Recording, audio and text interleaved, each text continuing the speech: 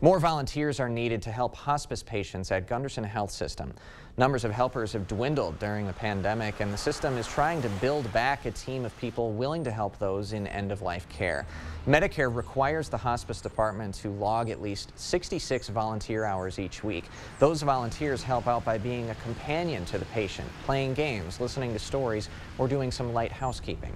Volunteers are also helping the patient's primary caregivers, since they're with the patient 24/7.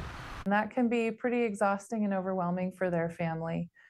So sometimes a volunteer might just come over to spend some time with someone so that their wife can go grocery shopping or do whatever else needs to be done outside the house.